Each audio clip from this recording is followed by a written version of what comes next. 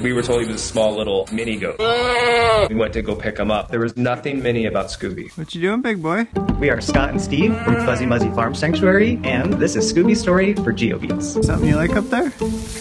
We came across some individuals selling goats. There were two goats, Scooby and Shaggy, who were living in a one-car tiny garage off a major highway with no backyard, no opportunity to graze, to exercise.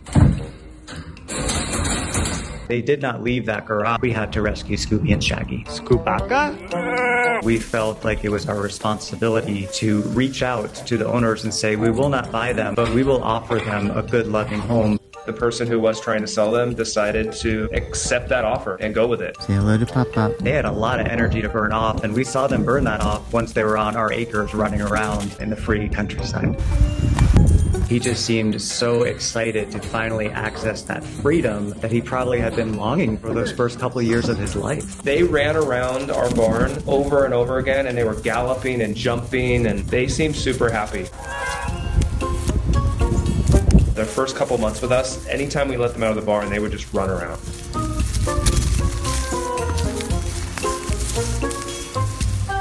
I remember asking the vet on their first visit out, because we always have our animals screened upon arrival for the safety of the other animals, and the vet said, if these goats are mini, I can't imagine what the full-size ones must be like. Scoobaka?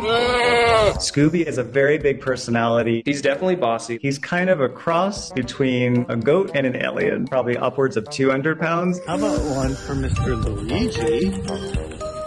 Scooby. Massage. Whenever I would walk near him, he would stay where he was or come up to me and just tilt his head and stare up at me with these large eyes. He's one of the smartest animals we have. People often underestimate the intelligence of goats. He realized if he turns the barn knob that he can let himself in. And the reason he wants to let himself in is we preload the stalls with their dinner, and Scooby realized, hey, I can let myself in at 9 a.m. after my breakfast at 7 a.m. So what we had to do is install a top lock because Scooby can open barn doors. A lot of people don't view farm animals the way they would other animals, such as dogs or cats or bunnies. Scooby-Doo.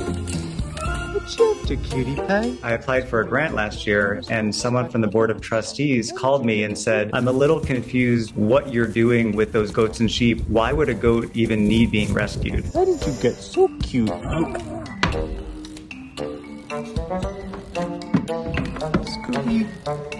One of the most interesting things that first let us know there's something special about this goat is in his first week, Scooby jumped up to put his front hooves on the wall and then proceeded to keep them on the wall while stretching his head all the way back so that he was looking at us upside down. Scooby repeatedly and continues to do the Scooby stretch. We've been informed by some yoga practitioners this is called the camel pose, but Scooby is the only goat we've ever seen who does this phenomenal upside down stretch. Pouting? Scooby has had a schoolboy crush since day one that has gone unrequited for years. No matter how often he pursues Tinkerbell, who continues to go into heat, Tinkerbell has had fleeting romances with many of the residents. She does not care for Scooby at all. He does not get the message. What happened to his ears? There they are.